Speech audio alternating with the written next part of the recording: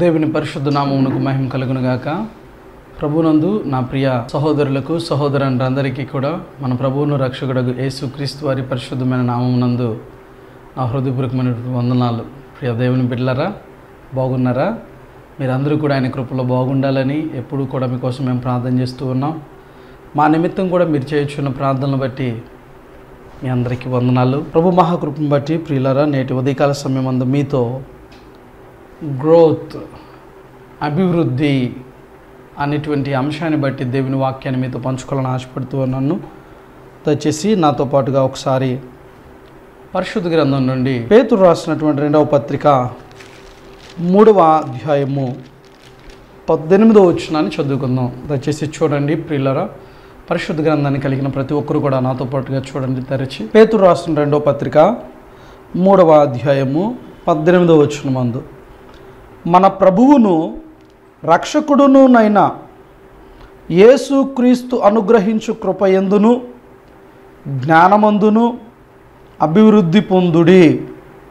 ఆయనకు ఇప్పుడును యుగాంత దినము వరకును మహిమ కలుగునుగాక. ఆమె.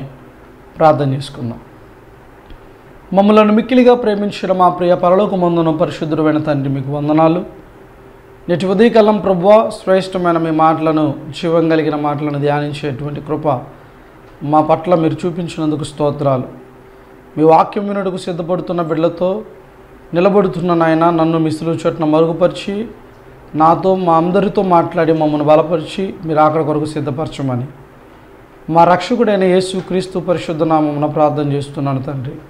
ఆమేన్. ప్రభునందు నా ప్రియ దేవుని బిడ్డలారా, ఇక్కడ మనం గమనించినట్లయితే పేతురు రాసినటువంటి తన యొక్క 2వ పత్రికలో 3వ అధ్యాయం 18వ వచనమందు అభివృద్ధి అనేటువంటిది ఏ విషయంలో ఓ క్రైస్తవుడు లేదా ఒక విశ్వాసి ప్రభువును రక్షకుడిగా అంగీకరించినటువంటి బిడ్డలు ఏ విషయాల్లో వారు అభివృద్ధి పొందాలి అనేటువంటి సత్యాన్ని తను ఇక్కడ మాట్లాడుతూ ఉన్నాడు. Do you grow in grace? Do you make any progress? Growth is the leading mark of a true Christian. నేటి ఉదయకాలం మంది ఈ వాక్యం వింటున్న నా ప్రియ సహోదరుడ సహోదరి, దేవుని యొక్క కృపను నీవు కలిగిన వ్యక్తిగా, ఆయన కృపలో నీవు అభివృద్ధి పొందే వాడిగా ఉన్నావా లేవా? ఎందుకు నువ్వు ఆయన కృపలో అభివృద్ధి పొందాలి అంటే, దేవుని వాక్యం సెలవిస్తూ ఉంది స్పష్టంగా. క్రైస్తవ జీవితానికి, ప్రత్యేకంగా నిజమైన ప్రతి క్రైస్తవుడికి కూడా, నిజ క్రైస్తవుడికి దేవుని కృపను గూర్చి, ఆయనను గూర్చిన జ్ఞానాన్ని విషయంలో, ఈ రెండింటి విషయంలో అభివృద్ధి అనేటువంటిది చాలా ప్రథమమైనటువంటిది. అందుకని నేటి ఉదయకాలం మనం growth, what is the growth అంటే, అభివృద్ధి అంటే ఏమిటి,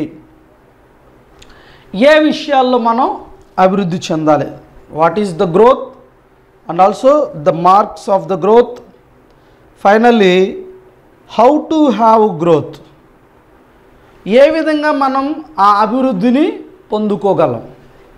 ఈ 3 విషయాలను ప్రియ దేవుని బిడ్డలారా మనం నేర్చుకుందాం. మొదటిగా వాట్ ఈజ్ గ్రోత్ అనేటువంటి ఈ మాటలో, the sense of sin has become deeper, faith is stronger, hope is brighter, love is more extensive, spiritual mindedness is more marked, a person manifests more Christ likeness in his life. ప్రతి ఒక్కరూ కూడా గుర్తించవలసిన, గ్రహించవలసిన సత్యం ఏమంటే ప్రియులారా, పాపం అనేది ఎంతో లోతైన ప్రభావాన్ని, గొప్ప ప్రభావాన్ని మానవాళిపై, ప్రతి మనిషిపై చూపించింది. చాలా లోతైనటువంటి ప్రభావం. కాబట్టి అట్టి ప్రభావానికి గురి అయినటువంటి ఒక వ్యక్తి జీవితాన్ని అభివృద్ధి పరచాలి అంటే, దేవునిలో నడిపించాలి అంటే, ఆయనకు దగ్గరగా విశ్వాసం అనేటువంటిది స్ట్రాంగర్, బలమైనటువంటి విశ్వాసాన్ని, ఫెయిత్ అనేటువంటిది ఒక stronger faith must and should have we all. మనం అందరం కలిగి ఉండవలసిన వారమై ఉన్నాం. ఎందుకో తెలుసా ప్రియులారా, నువ్వు ఆత్మ సంబంధముగా ఆత్మీయంగా దేవుని కృపను గూర్చి ఆయన జ్ఞాన విషయంలో నువ్వు అభివృద్ధి పొందాలి అంటే విశ్వాసం అనేటువంటిది బలంగా ఉండాలి. అలాగే నీ నిరీక్షణ అనేటువంటిది ఓ తేజో వాసుల స్వాస్థ్యాన్ని, అంటే తేజో విధమైనటువంటి గొప్ప ప్రకాశవంతమైనటువంటి ఒక నిరీక్షణ, అంటే నీలో నేను కలిగిన ఆ ఎదురు చూపు ఏదైతే ఉందో ఆయన రెండవ రాకడ నిమిత్తం అది బ్రైటర్గా ఉండాలి. ప్రేమ అనేటువంటి దానిని మన జీవితాల్లో ముఖ్యంగా కలిగినటువంటి వారమై ఆత్మీయంగా ప్రియులరా, ఆత్మ సంబంధమైనటువంటి క్రీస్తు పోలిక చొప్పున మనందరము కూడా మన జీవితాల్లో రూపాంతరం చెందాలి. అంటే మన ఒక అభివృద్ధి అనేటువంటిది ఈ విషయాల మీద, ఏ విషయాల మీద? నెంబర్ 1, విశ్వాస విషయంలో నువ్వు అభివృద్ధి చెందాలి. Faith becomes, it has to be stronger. Number 2, your hope must be brighter. నీ నిరీక్షణ ప్రకాశవంతమైనదిగా నువ్వు అభివృద్ధి పొందాలి ఆ నిరీక్షణ విషయంలో. నెంబర్ 3, నీలో ఉన్న ఆ ప్రేమ ఇట్ షుడ్ బి ఎక్స్టెన్సివ్. నీ ప్రేమ విషయంలో కూడా నీవు బలము నుండి పరిపూర్ణత చెందవలసినటువంటి వ్యక్తిగా క్రీస్తు పోలిక నీలో మేనిఫెస్ట్ అయ్యే వరకు, ప్రత్యక్షమగు వరకు కూడా మనం అభివృద్ధి చెందవలసిన వారమై ఉన్నాం. అయితే growth is taught in the scriptures. ఈ అభివృద్ధిని గురించి ఏ విషయాల్లో మనం ఏ విధాలుగా అభివృద్ధి చెందాలి అనేటువంటి సత్యాలను పరిశుద్ధ గ్రంథం మనకు తెలియచేస్తూ ఉంది. చూడండి. మొదటిగా ప్రియులరా, we need to increase in the knowledge of God.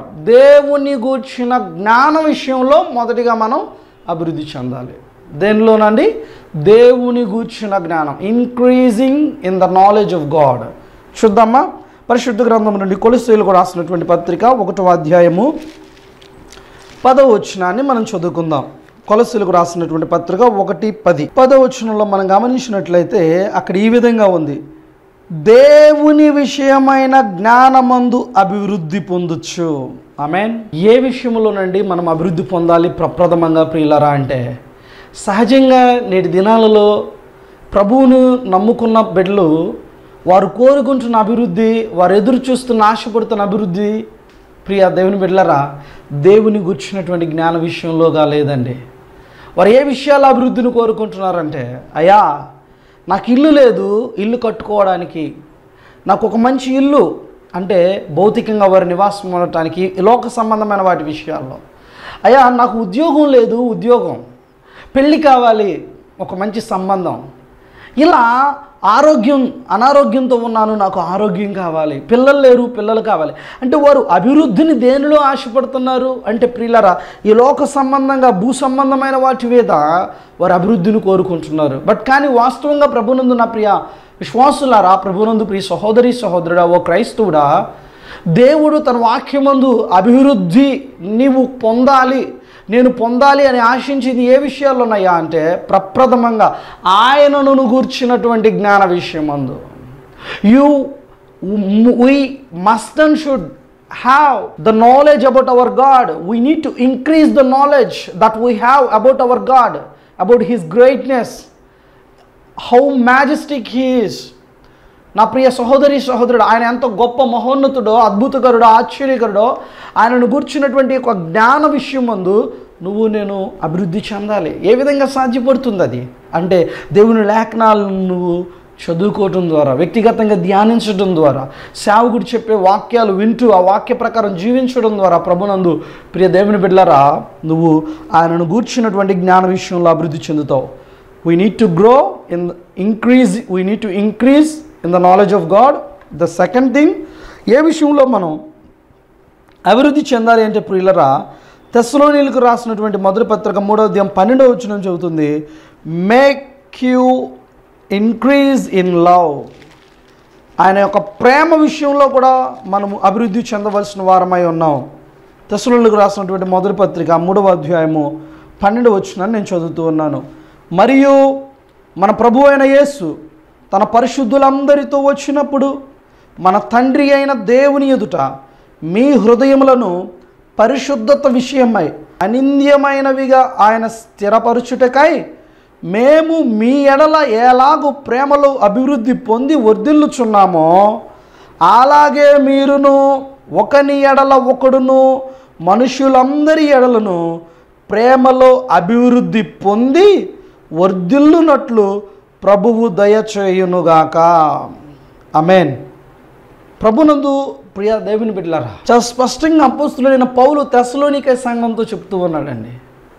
మేము ఏ విధంగానైతే మీ పట్ల ప్రేమను చూపించామో, ఏ విధంగానైతే ప్రేమను కనపరిచామో, అదే ప్రేమ సంఘమునందున్న మీరు ఒకరి పట్ల ఒకరు, సంఘములోనే కాదు సంఘమునకు వెలుపల కూడా మీరు ఏం చేయాలంటే, మీరు కలిగిన ప్రేమని, క్రీస్తు ప్రేమని మనుషులందరి ఎడల కూడా కలిగి మీరు ఆ ప్రేమలో అభివృద్ధి పొందమంటూ ఉన్నాడు.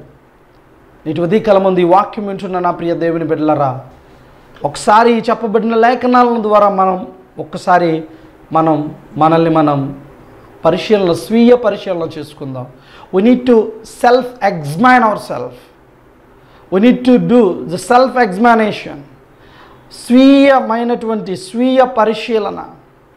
నీకు నువ్వుగా ఎవరో వద్దు, నేను ఆశించే అభివృద్ధి, దేవుని యొద్ద నుండి నేను కోరుకుంటున్న ఆ వర్ధిల్లత నిజంగా ఆయనను గూర్చిన జ్ఞాన విషయంలో, లేదా ఆయన నా పట్ల చూపించిన ప్రేమ నాలో అభివృద్ధి పొందాలి, నేను కూడా ఆ ప్రేమలో వర్ధిల్లాలి అనే విధమైనదిగా ఉందా నా ఆశ, నా ఆలోచన, నా విశ్వాసం అని ఒకసారి మిమ్మల్ని మీరు ప్రియులారా పరిశీలించుకోవాల్సినటువంటి సమయం ఇదే. నేటి దినాల్లో ఈ విధంగా క్రీస్తు ప్రేమలో పరిపూర్ణత చెందే విషయంలో, అభివృద్ధి చెందే విషయంలో, లేదా దేవుని గూర్చినటువంటి జ్ఞానాన్ని పొందుకునే ఆ విషయంలో, అభివృద్ధి పొందే విషయంలో ఆశ కలిగిన వారు చాలా తక్కువైపోయారండి. బాధాకరమైన విషయం ఏంటంటే ప్రియులారా, పరిచర్య చేస్తున్న సేవకుల్లోనే చాలామందికి దేవుని కుమారుని గూర్చిన జ్ఞాన విషయంలో అభివృద్ధి పొందడానికి ఆసక్తి లేకుండా పోతుంది. నిజంగానండి, చాలా బాధ కలిగించే విషయం. కొందరు చేసిన పనికి ఏదైనా ఒక సేవకులు సదస్సు, అవయ్యా మీకు వాక్యాన్ని నేర్పిస్తాం, బైబిల్ తరగతులు జరిగిస్తున్నాం, వాక్యం నేర్చుకోవడానికి రండి అంటే ఎలా ఉంది అంటే, సరే మాకు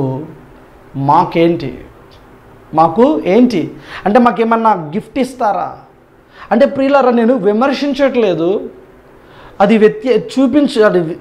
వారిని వెక్కిరించే విధంగా మాట్లాడట్లేదు, కానీ అది ఏదైతే ఉందో అది చాలా తప్పు.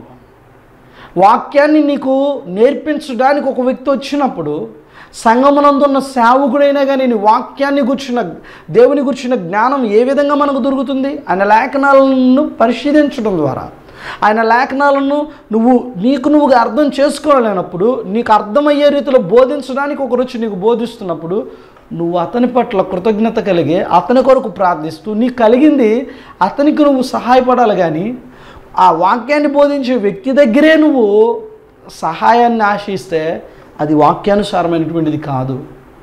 ప్రభునందు నా ప్రియ సహోదరుడా, సహోదరి, నేటి ఉదయకాల సమయం ముందు దేవుడు నీతో నాతో సేవ చేస్తున్న వారితోనూ, విశ్వాసులుగా ఉంటున్న వారితోనూ, సంఘ పెద్దలతోనూ, ప్రతి ఒక్కరితోనూ ఆయన మాట్లాడుతున్న విషయం ఏమంటే, మీరు మొదట అభివృద్ధి పొందవలసినది నన్ను గూర్చిన జ్ఞాన విషయంలో.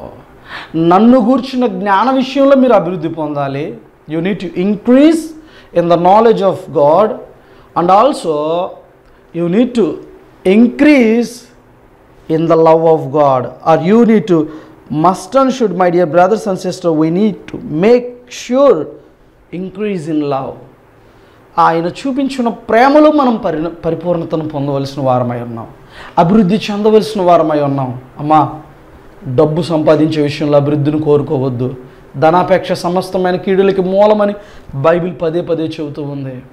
పతనమైపోతావు, పాపములో పడిపోతావు, దేవునికి పూర్తిగా దూరం చేసేస్తుంది. అందం విషయంలో, ఆరోగ్య విషయంలో, నువ్వు ఈ లోక సంబంధంగా ఏ విషయంలో అభివృద్ధిని కోరుకున్నా అది కొంతకాలమే, నీతో ఎల్లవేళలా ఉండదు. కానీ నిత్యము నీతో ఉండేది, నిన్ను బ్రతికించేది, నడిపించేది, జీవింపచేసేది ఆయనను గూర్చిన జ్ఞానం, ఆయన నీ పట్ల చూపించిన ఆ ప్రేమ, నాలో నీలో ఉన్నప్పుడు మనం చనిపోయిన తర్వాత కూడా ప్రియులరా మన పేరు జనాల్లో గుర్తుండిపోద్ది. ఎందుకో తెలుసా? వాళ్ళు నిజంగా దేవుని బిడ్డలో, వారు నిజంగా దేవుని బిడ్డలో. ప్రియులరా, నేటి దినాల్లో మనం నిజంగా ఎన్నిసార్లు చెప్పుకున్న తక్కువే.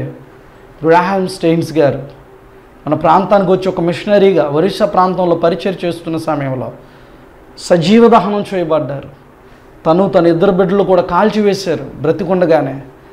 మరి అలాంటి సందర్భంలో ఎవరైతే ఆ పని చేశారో వాళ్ళని బోనులో పెట్టి, అమ్మా నువ్వు కోరుకున్న శిక్షణ వీరికి వేస్తామని చెప్పని గ్రాహం స్టెయిన్స్ భార్యను అడిగితామే, అయ్యా మా ప్రభువు, మా దేవుడు, మా రక్షకుడు, మేము నమ్మిన జీసస్ యేసు క్రీస్తు మమ్మల్ని క్షమించాడు, పాపులమైన మమ్మను, నేను కూడా వారిని క్షమిస్తున్నాను, వారిని ఏం చేయదు, వదిలిపెట్టమంది.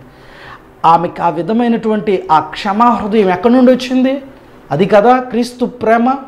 శత్రువును కూడా ప్రేమించటం అంటే ప్రభునందు ప్రియులరా. ఆమెకు కీడు తలపెట్టి ఆమె జీవితాన్నే నాశనం చేసిన వారిని దేవుని ప్రేమతో క్షమించగలిగింది. నేటి ఉదయకాలం మంది ఈ వాక్యం వింటున్న నీవు ఇల్లు కావాలని, కారు కావాలని, ఉద్యోగం కావాలని, అది అభివృద్ధి అని అనుకుంటున్నావేమో. యేసయ్యను నమ్ముకున్నాక నాకేమొచ్చింది, ఉన్నది ఇంకా పోయింది కానీ అని చెప్పి బయటికి మాట్లాడే నీతోనే దేవుడు తన ఆత్మ ద్వారా మాట్లాడుతున్నాడు. అభివృద్ధి అంటే క్రైస్తవుడికి నిజమైన అభివృద్ధి అనేది భూ సంబంధమైనది, ఇహలోకపరమైనది కాదు. కానీ దేవుడు నీ నుంచి కోరుకుంటున్న అభివృద్ధి ఆయనను గురించినటువంటి జ్ఞాన విషయంలో నువ్వు అభివృద్ధి పొందాలి. ఆయన మీ పట్ల, నా పట్ల, మన పట్ల చూపించిన ప్రేమలో మనం అభివృద్ధి పొందాలి. మూడవదిగా ప్రియులరా, we need to grow up into him in all things. అన్ని విషయాలలో కూడా ఆయన యందు మనం అభివృద్ధి పొందవలసిన వారమై ఉన్నాం. ఎఫెసీలకు రాసినటువంటి పత్రికను 4వ అధ్యాయాన్ని 15వ వచనాన్ని, అలాగే ఫిలిప్పీలకు రాసినటువంటి పత్రిక 1వ అధ్యాయం 9వ వచనాన్ని మనం చదువుదాం. ఎఫెసీలకు రాసినటువంటి పత్రిక 4వ అధ్యాయము 15వ వచనాన్ని చదువుకుందాం. మొదటిగా ఎఫెసీలకు రాసిన పత్రిక 4వ అధ్యాయము 15వ వచనము. ప్రేమ కలిగి సత్యము చెప్పుచు క్రీస్తు వలె ఉండుటకు మనం అన్ని విషయములలో ఎదుగుదుము. అదేవిధంగా ఫిలిప్పీలకు రాసిన పత్రిక 1వ అధ్యాయము 9వ వచనాన్ని కూడా చదువుదాం. ఫిలిప్పీలకు రాసిన పత్రిక 1వ అధ్యాయం 9వ వచనము. మీరు శ్రేష్టమైన కార్యములను వివేచింపగలవారగుటకు మీ ప్రేమ తెలివితోనూ సకల విధములైన అనుభవ జ్ఞానముతోనూ కూడినదై అంతకంతకు అభివృద్ధి పొందవలననియు, ఇందువలన దేవునికి మహిమయు స్తోత్రము కలుగునట్లు మీరు యేసు క్రీస్తు వలనైన నీతి ఫలములతో నిండుకున్న వారే క్రీస్తు దినమునకు నిష్కపటులను నిర్దోషులను కావాలని ప్రార్థించుచున్నాను. ఆమేన్. ప్రియులరా, ఇక్కడ అపోస్తులుడైనటువంటి పౌలు ఎఫెసీలకు రాసినటువంటి పత్రికలోనే కానీ, ఫిలిప్పీలకు రాసినటువంటి పత్రికలోనే కానీ తను ఆశపడుతుంది, కోరుకుంటుంది ఏంటయ్యా అంటే సకల విధములైన అనుభవ జ్ఞానం. ప్రతి విషయంలోనూ కూడా ఒక విశ్వాసి, ఓ క్రైస్తవుడు, నిజ క్రైస్తవుడు అనబడినటువంటి వాడు దేవుని కుమారుని గూర్చినటువంటి జ్ఞాన విషయం అంటే క్రీస్తును గూర్చిన జ్ఞానం, రెండవది ఆయన ప్రేమ, మూడవది ప్రియులరా అన్ని విషయాలలో కూడా అభివృద్ధి పొందాలి. ఏవి ఇవన్నీ? ఆత్మ సంబంధమైనవి. నెంబర్ 4, నాలుగవదిగా చూస్తే we need to desire the sincere milk of the word that you may grow. పేతురు రాసినటువంటి మొదటి పత్రిక 2వ అధ్యాయము 2వ వచనాన్ని చదువుకుందాం. పేతురు రాసినటువంటి మొదటి పత్రిక 2వ అధ్యాయము 2వ వచనము. సమస్తమైన కపటమును, వేషధారణను, అసూయయు, సమస్త దూషణ మాటలను మాని క్రొత్తగా జన్మించిన శిశువులను పోలిన వారై నిర్మలమైన వాక్యమనే పాల వలన రక్షణ విషయంలో ఎదుగు నిమిత్తము. ఆమేన్. దేవునికి స్తోత్రం. ఏ విషయంలోనంటండి ప్రియులారా? క్రొత్తగా జన్మించిన శిశువును పోలంట నిర్మలమైన వాక్యమనే పాల వలన. పుట్టినట్లు మనం చూసినట్లయితే అక్కడ ఏమనుందంటే పాల వలన అనేటువంటి మాటకు నిర్మలమైన ఆత్మ సంబంధమగు పాల వలన అంటే ప్రభువునందు ప్రియులారా ఎటువంటి తప్పుడు బోధలకు గురి కాకుండా స్వచ్ఛమైనటువంటి, యథార్థమైన, సత్యమైన, జీవమునిచ్చే దేవుని మాటలకు నీవు నేను లోబడినటువంటి జీవితాలతో ఆయన అనుగ్రహించిన రక్షణలో ఎదగాలి. ప్రియ సహోదరి సహోదరుడా, మీతో ఒక సత్యాన్ని నేను పంచుకోవాలని ఆశపడుతూ ఉన్నాను. మన ఈ జీవితానికి అంటండి, మన ఈ శరీరానికి ఎప్పటి వరకు ఉంటుందంటే ఎదుగుదల, ఎప్పటి వరకు ఉంటుందంటే అభివృద్ధి ప్రియులరా, సుమారు ఒక 20-24 సంవత్సరాల వయసు వచ్చే వరకు ఈ శరీరం వృద్ధి ఉంటుందండి. ఆ తర్వాత దాంట్లో అభివృద్ధి అనేది ఉండదు, ఇంకా ఆగిపోద్ది, అది ఎదగదు. బట్ కానీ ప్రభునందు ప్రియులరా, ఈ శరీరం యొక్క ఎదుగుదల అనేటువంటి దానికి పరిమితి ఉంది. కానీ నీలో, నాలో, మన అందరిలో ప్రభువు ఒక దీపాన్ని ఉంచాడు, ఆయన ఆత్మనుంచాడు. నరుని నాసికారంధ్రంలోని కంట ఆయన వాయువునోదగా, జీవాయువునోదగా నరుడు జీవాత్మ అయ్యాడంట. నీలో, నాలో మనల్ని జీవింపచేసే జీవం కలిగిన ఆ ఆత్మకు దానికి అసలు చావు అనేదే లేదు, దాని ఎదుగుదలకు అడ్డు అనేటటువంటిదే లేదు. ఇన్ఫినిట్ అన్నమాట, అది నిత్యము ఉండేది. అయితే నిత్యము జీవంలో కలిగి జీవంలో, నిత్య జీవంలో ఉంటుంది, లేదా నిత్యము నరకంలో ఉంటుంది. కాబట్టి నేటి ఉదయం ఈ వాక్యం వింటున్న నిన్ను, నన్ను పరిశుద్ధాత్మ దేవుడు ఈ మాటల ద్వారా హెచ్చరిస్తున్నటువంటి, ప్రోత్సహిస్తున్న విషయం ఏమంటే, ప్రియ సహోదరి సహోదరుడా, ఈ భూ సంబంధమైన వాటిలో అభివృద్ధిని కోరుకుని ఆశపడే నీవు వాటిలో నీకు అభివృద్ధి పొందినా పొందకపోయినా పరలోక సంబంధమైన నీలో, నాలో ప్రభు ఉంచిన ఆ ఆత్మ విషయంలో, ఆ ఆత్మను గూర్చిన, ప్రత్యేకంగా దేవుని కుమారుని గూర్చిన జ్ఞాన విషయంలో, ఆయన నీ పట్ల చూపించిన ప్రేమను, క్రీస్తు ప్రేమను మనలో కలిగి ఒకని ఎడల ఒకడు ఆ ప్రేమను చూపించుకునే విషయంలో ఎదిగి వర్ధిల్లాలి, అభివృద్ధి పొందాలి. అన్ని విషయాలలో కూడా మనము ఎదిగి వర్ధిల్లాలి అంటే ప్రత్యేకంగా ఇక్కడ మనం చదువుకున్నటువంటి వాక్యాన్ని బట్టి మనం ఆలోచన చేస్తే, ప్రభునందు నా ప్రియ దేవుని బిడ్డలారా, చాలా స్పష్టంగా మనకి ఇక్కడ ఒక అర్థమవుతున్నటువంటి ఒక విషయం ఏమిటయ్యా అంటే, నిన్ను, నన్ను దేవుడు తన పోలికలోనికి వచ్చే వరకు కూడా మనల్ని అభివృద్ధి చెందాలని కోరుకుంటున్నాడు. కాబట్టి నేటి ఉదయకాలం మందు మనం గుర్తించవలసిన సత్యం ఏమంటే, అభివృద్ధి అనేటువంటిది ఆత్మ సంబంధమైనది. ఆత్మ సంబంధమైన ఆ అభివృద్ధి మనకి కలిగేది మొదటిగా ఆ దేవుని గురించిన జ్ఞానాన్ని పొందుకోవటం, రెండవదిగా ఆయన ప్రేమను మనలో కలిగి ఆ ప్రేమను ఇతరుల పట్ల చూపించటం, మూడవదిగా అన్ని విషయాల పట్ల కూడా, అన్ని విషయాలలోనూ మనము వర్ధిల్లాలి అంటే ఆత్మ సంబంధంగా మొదట మనం గుర్తించాలి, నా ఈ శరీరానికి ఎదుగుదల కొంతకాలానికి ఆగిపోతుంది, కానీ నాలో దేవుడు పెట్టిన ఆత్మ యొక్క ఎదుగుదల అనేటువంటిది నిత్యము ఉంటుంది. అది నిత్యము నరకమా లేదా నిత్యము నిత్య జీవమా అనేది ఈ లోకంలో నేను బ్రతి ఉండగా నేను కలిగిన విశ్వాసం నన్ను నడిపిస్తుంది. కాబట్టి నేను కలిగిన ఆ విశ్వాసం ఆత్మ సంబంధంగా పేతురు రాసినటువంటి ఆ యొక్క 2వ పత్రిక ప్రారంభ వచనం మనం చదువుకున్న మూలవాక్యాన్ని బట్టి, మన ప్రభువును, 2వ పత్రిక 3వ అధ్యాయం 18వ వచనం, మన ప్రభువును రక్షకుడునైన యేసుక్రీస్తు అనుగ్రహించు కృపయందును జ్ఞానమందును అభివృద్ధి పొందుడి. మన రక్షకుడైన యేసుక్రీస్తు మనకు అనుగ్రహించిన ఆ కృపను మనం జీవితంలో కలిగిన వారంగా,